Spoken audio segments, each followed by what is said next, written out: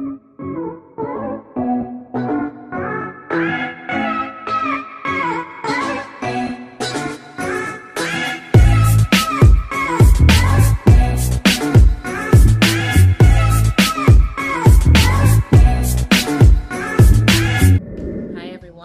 back to my YouTube channel. This is Sir Z, and for today's tutorial, I am going to discuss one of the elements that you need to be familiar in quantitative method, and that is about variable. So what is a variable? When we talk about variable, it is anything that can take on differing or varying values. Okay, so what does that mean? Anything that can vary can be considered a variable. For instance, age can be considered a variable because age can take different values for different people or for the same person at different times. Similarly, country can be considered a variable because a person's country can be assigned a value. Is variable need to be always numerical? The answer is no. Variables are not always quantitative or numerical. The variable city consists of text values like Manabo or Davao. We can, if it is useful, assign a quantitative values instead of the text values, but we don't have to assign numbers in order for something to be a variable. Thus, we can label or assign a number to indicate the value it should hold, just like 1 for Panabo or 2 for Davao. Do not worry, we will discuss further about this on my next topic, which is about types of data, wherein I will emphasize the levels for measuring a variable. Also, please note that a variable has an attribute. So what is an attribute? An attribute is a specific value on a variable. For instance, the variable student grade has 2 attributes, passed and failed.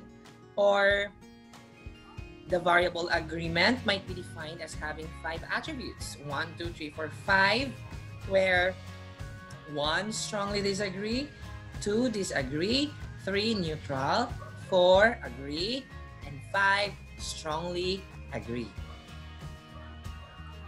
Now, let us identify the types of variables you usually encounter in a quantitative method. We have dependent variable and independent variable.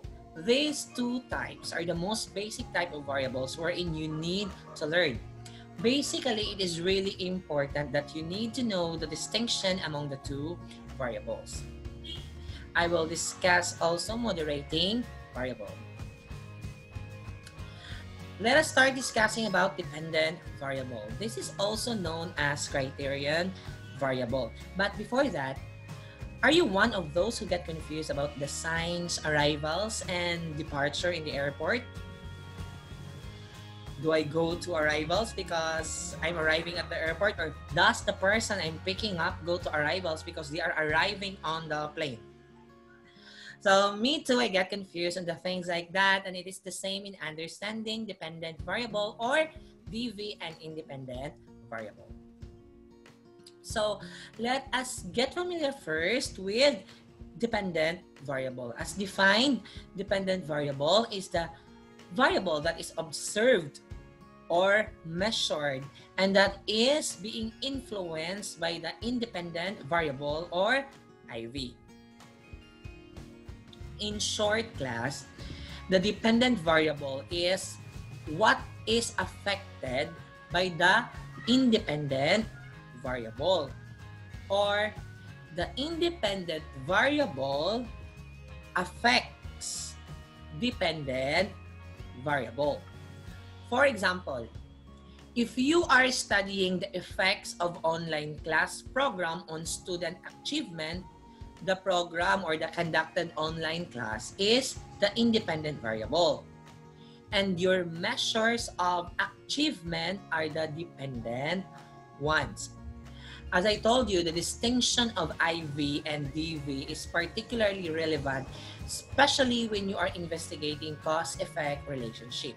You know what, guys? To be honest, no? It took me the longest time to learn the distinction of the two. So it is really okay if you are still confused. Now, in identifying which one is the cause and which one is the effect, the treatment or the online class program is the cause. And the student achievement is the effect or the outcome. Moving forward to the independent variable. In order for us to understand further and to wipe out our confusion, let's now discuss the independent variable, also known as predictor variable. Independent variable is a variable that is manipulated either by the researcher or by nature or circumstance. It is also known as the predictor or explanatory variables, or to simply note, let's just say the factors that you think explain variation in the dependent variable. In other words, these are the causes.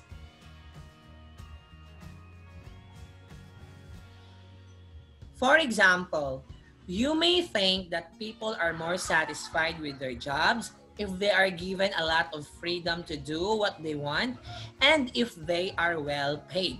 So, job freedom and salary are the independent variables, and job satisfaction is a dependent variables.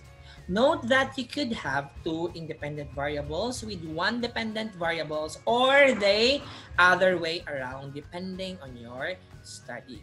Also, you have to take note that independent variable influences the dependent variable in either a positive or negative way, which means that the difference in the dependent variable is accounted for by the independent variable. Now, let's proceed to the next type of variable, the moderating variable, also known as the mediator variable. Moderating variable is a variable that affects the direction and or strength of relation between independent and dependent variables.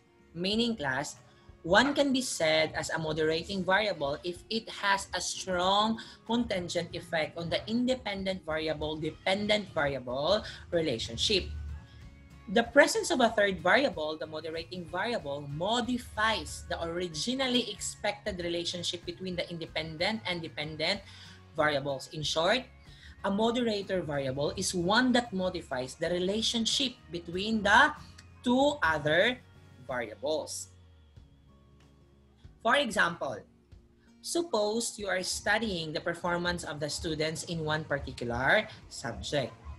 You believe that the overall exam score of the students are more likely to get affected depending on the number of hours the students will study. But you personally know that the result could vary depending on the intelligent quotient or IQ, which is a natural variation to each of the individual student. Specifically, we would say that just because the students spend a lot of hours in studying the lessons doesn't mean that he or she could get a better score because the IQ of one student has a strong effect on the scores. Thus, the IQ of the student could modify the expected result. In this example, as illustrated, our dependent variable is the exam score of the students, which is affected by the number of hours the students spend to study, which is our independent variable. Now, the presented scenario could possibly have a different result depending on the IQ of the student. Therefore, IQ becomes the moderator variable because its presence could modify or affect the relationship between the hours of study and exam score, which is our IV and DV respectively. So that's all for the types of variable. I hope you learned something today. Thank you very much for listening and watching my tutorial videos. Please support me by subscribing and sharing my video tutorials to your friends. If you have suggestions for my next vlog tutorial, do not hesitate to comment down below. God bless you everyone. This is Sergi. Until next time.